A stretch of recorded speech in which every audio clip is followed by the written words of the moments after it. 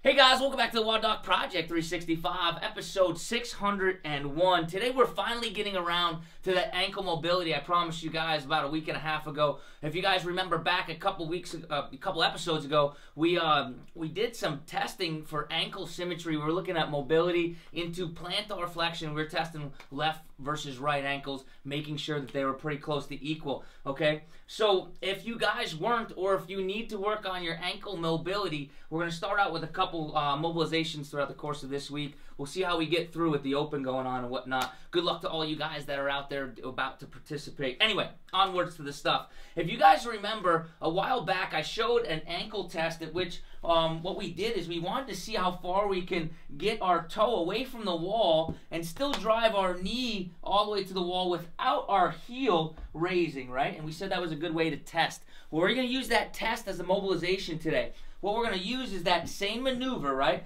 So we're going to bring our toe however far, hopefully about 6 inches, but however far it takes for it to get away to it. As we drive our knee to the wall, our heel comes up, okay? So in this case, I'm able to make it here. I come out about another inch or so, and my heel starts raising up as I get my knee to the wall. That's the position in which I want to start in.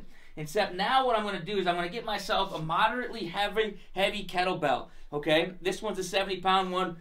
Girls might want to be able to get away with 55 or so.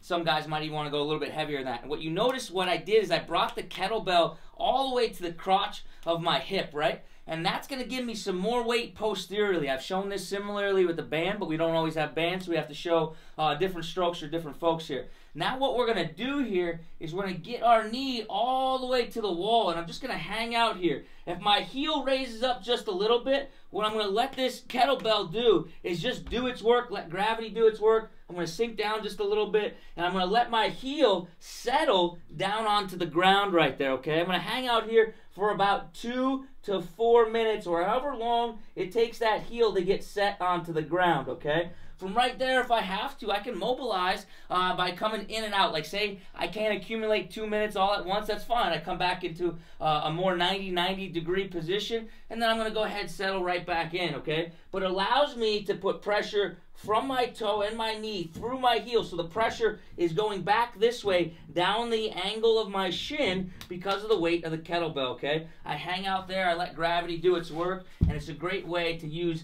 just a weight if we don't have bands to get that ankle mobility that we're looking for. Guys, I hope this helps you out. If I didn't say so already, good luck into the Open. That's coming up in just a couple of days now. Man, it came up fast. Either way, guys, until tomorrow, we are optimizing function to optimize performance.